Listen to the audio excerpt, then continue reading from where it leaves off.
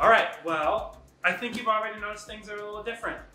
Here in Grand Rapids, COVID cases are getting a little spooky. So we're changing our format a little bit here. So it's just gonna be me in front of the camera, and way over there, Amy's behind the camera. And For now, don't get used to it. Yeah. And Ben's somewhere within earshot. We'll see how that goes. I'm not really here. So let's have a look at what we got in. I think a lot of the stuff we got in is more of the types of things we've been selling. So if you're looking at your schools,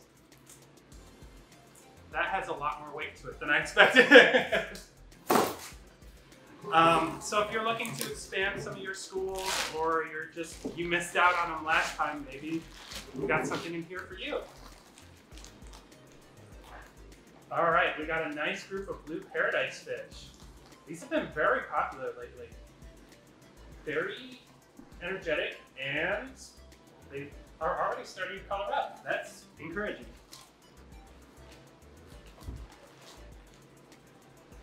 Ooh, a nice group of Sturbay Cories. This is a personal favorite for me when it comes to Cory cats. Like, I like most Cory cats, but these guys just, I don't know what it is about them, but that pattern is just, it's exquisite. We got some South American puffers. I was not expecting these. I'm assuming these are special orders. We get them whenever we can find them. All right, well, let's put it that way then. Okay, this one was something I cheated and looked on the list at. These are wild-caught Adelphi Cories, which is really cool because I genuinely think this is the first group of wild-caught Adelphis that have been in the store while I've been associated with the store. Let's see what else we got in here. Ooh, some Alanacaras. These look like juvenile red shoulders.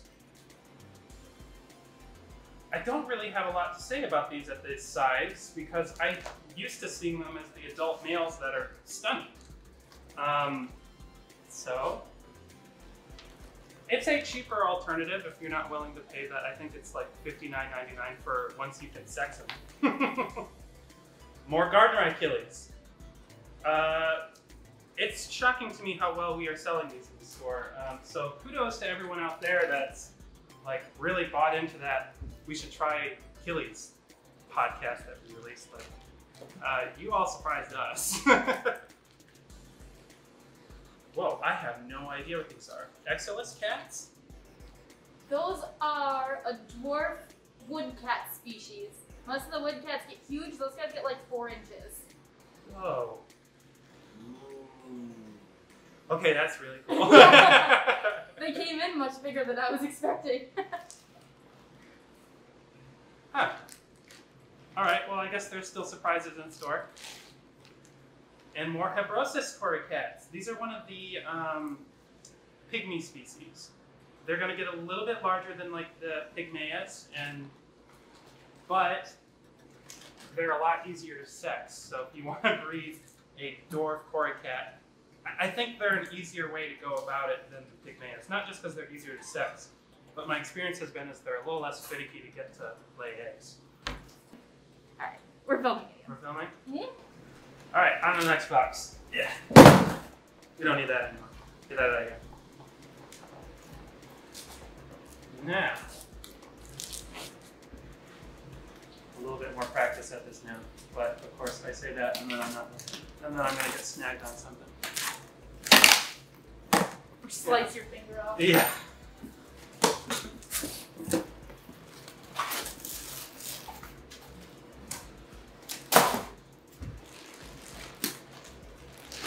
Alright. I see. Holy moly. Well, I'm going to start with this bag because it's a big bag of autocats. They're all very active. That's always promising. This is definitely a fish that benefits from quarantine because they seem to be really prone to shipping stress, and I think they kind of need that like time of chilling out in a group before you do anything with them. Looks like Yellow Labs, and that's what the bag says, so I'm happy that I at least know what that is. You know, this is a fish that's pretty rare in the wild, but they're just really popular, so we breed the hell out of them. And given that shade of yellow, I can't blame people for it. It's a gorgeous fish. Ooh, this is not 3 inches. So this is a yellow melon discus, and in the invoice it says 3 inches. This is very clearly larger than that. But, you know, and another one. It's always good to get them in pairs. Sorry, I'm just checking them out, make sure they're doing okay. Definitely a fish that should be kept in a warmer tank. That's actually one of the tricky parts about keeping discus, is that it's hard to find things that can handle like 88-degree temperatures. Now, I mistook this initially for another bag of autocats, but these are actually very known Corydoras. These are definitely a seasonal fish, and not like seasonal in the idea that their availability fluctuates. They're seasonal in, depending on the time of year, they either come in this big or they come in this big. And so when you come in and you're like, man, these are a lot bigger, or man, these are a lot smaller, it's because we change seasons. Ooh. So I'm going to butcher this name because this is not a corycat I see very often, but it's Pearson-atus. Polka dot. It's a polka dot corycat. Yeah, that's exactly what it is. It's got a pattern that is not very common with corycats because they usually have kind of a grid pattern, where this is just like spots down the sides. Think like a Triliniatus or a Julie corycat or a sturgeon. Those are more typical color patterns that you'd see in corycat. We got some neon tetras, a ubiquitous staple in the hobby, and with good reason. They're my mom's personal favorite fish, and I can never get over that, you know? Like, they were always around. All right, that's it for that box. Let's see what we got over here now. Yes, I cheated a little. I preemptively cut the top on this one. It's for, you know, efficiency, and not because I'm scared of looking silly on camera, you know?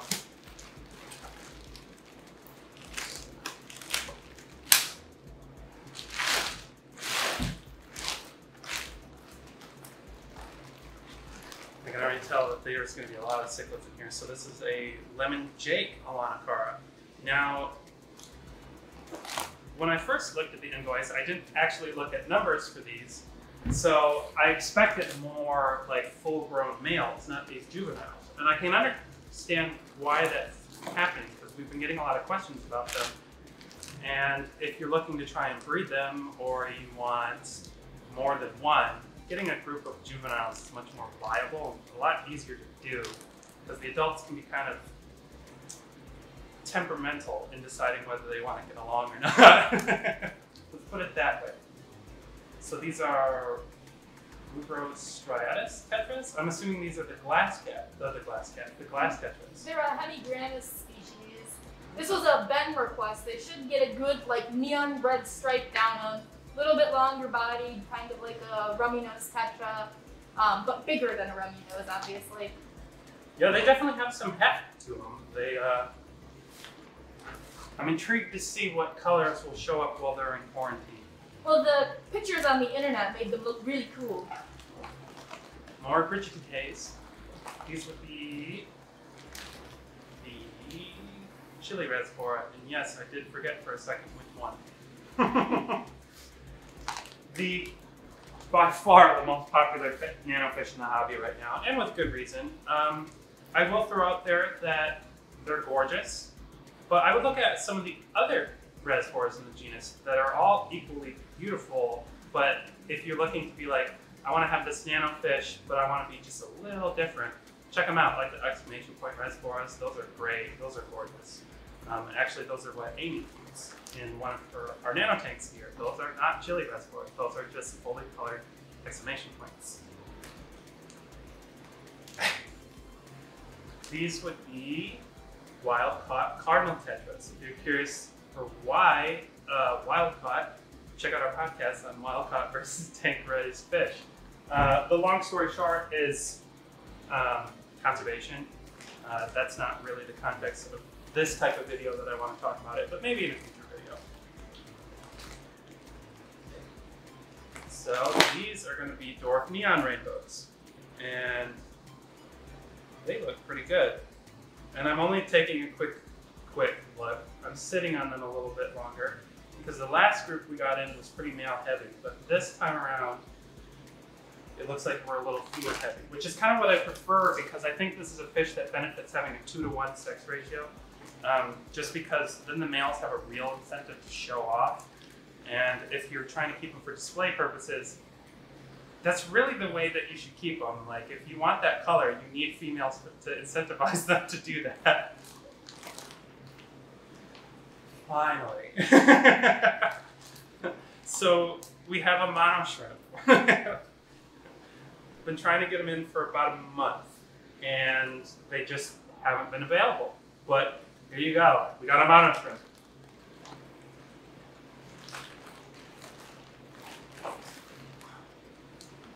All right, so these are very purely super red Epistocacatoides. By far the most popular Episto, and I'm sure you can see the colors from there with good reason.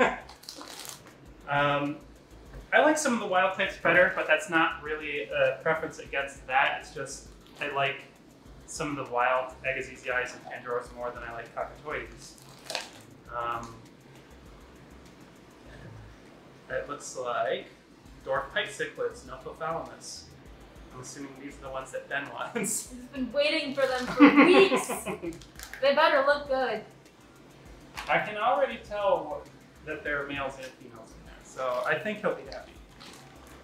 Okay, these ones are labeled as ornate glass tetras, and now that I see them in the bag, these are very clearly a glass tetra. You might not be able to see them from there because they are small and they are very much transparent. But maybe you'll be able to see like an eyeball or a stomach just hanging in the water there. And then we got some more half moons. We've been getting in some really cool colors on half moons lately. This looks like another one of those. This is gonna sound so mean. It looks like another reject mustard. We've been getting in a few that are very clearly from mustard stock, and they're just not like up to snuff for that color variety. But that means that you can get a really cool color feta for a much cheaper price. It looks like this is. I can't tell. It's definitely not a dragon scale, but he does have that iridescence. There's an almost green quality to him, depending on which angle you're looking at him.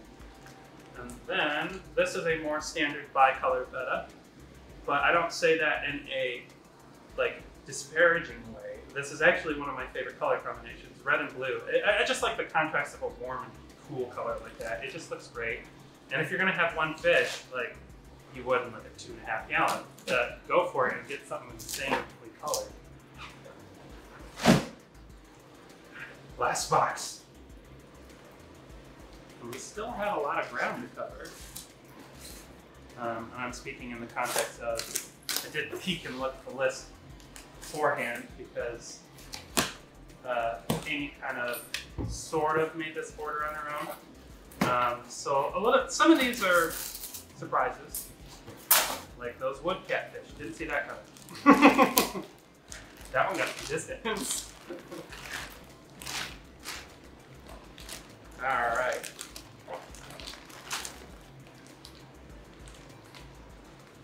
Oh, this is a type of Neolampologus. I can tell because they look cranky. Neolampologus tredocephalus. They're kind of like the mini frontosa. They look like one, but they only get like 6 inches. you know, that's respectable.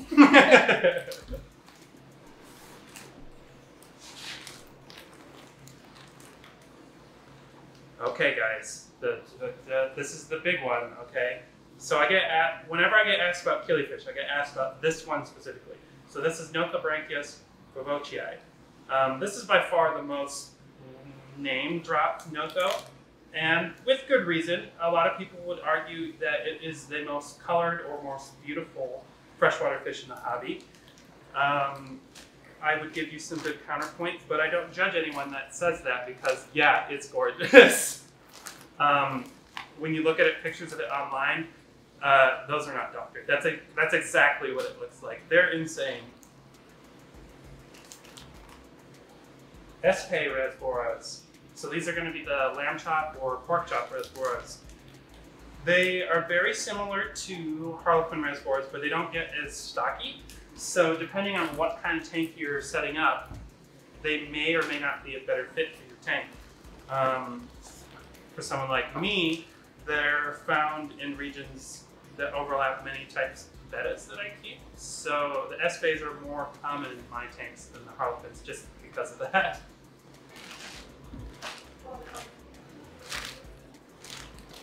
All right. Glow light Daniel. So these are the Chepray Daniel.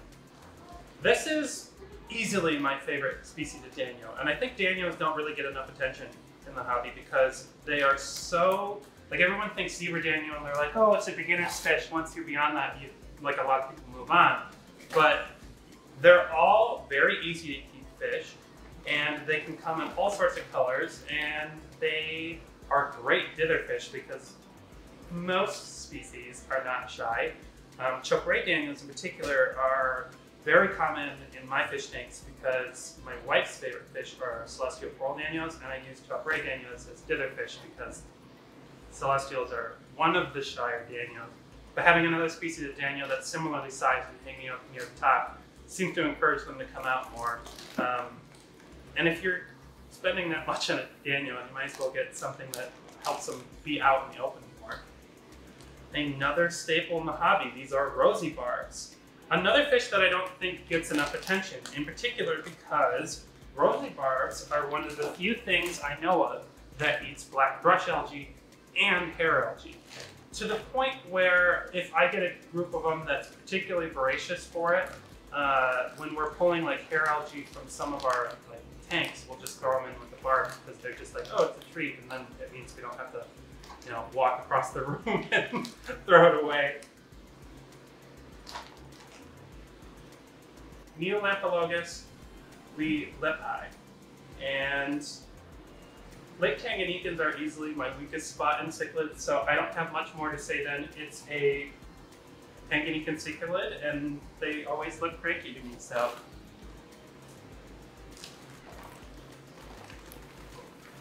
Alright. Wow. So these are red zebras. This is a Malawi cichlid, and they look great. From there, I'm fairly positive you can see the color on them. They are insane. That's cool. Alright. So these are Pseudotrophus, or Pseudotropheus, depending on how you want to pronounce it. Socolopi. Socolopi? Socolopi. I'm going with Socolopi, and I'm committing to that. It's not they're fairly common, but again, cichlids, at least Rift Lake cichlids, are kind of a weak spot for me.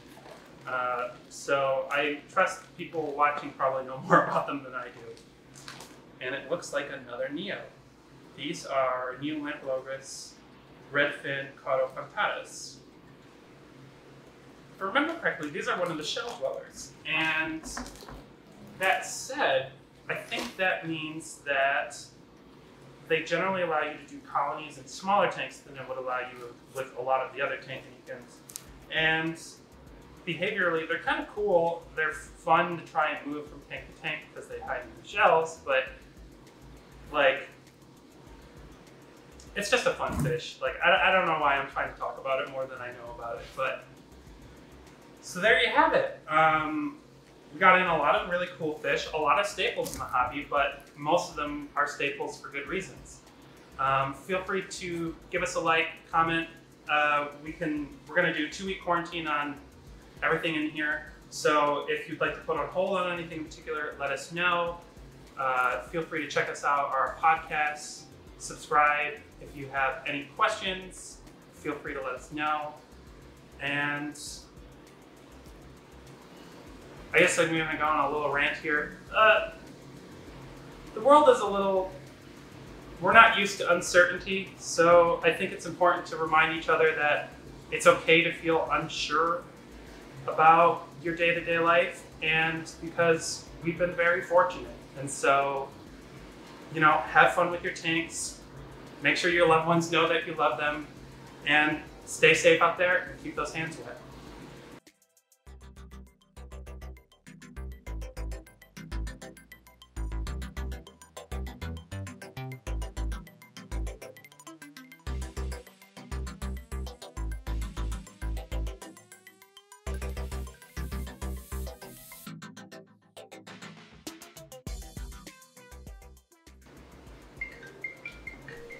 My bad. You guys can keep going. I'll just go to the other one. Alright. I'm gonna lift this up real quick.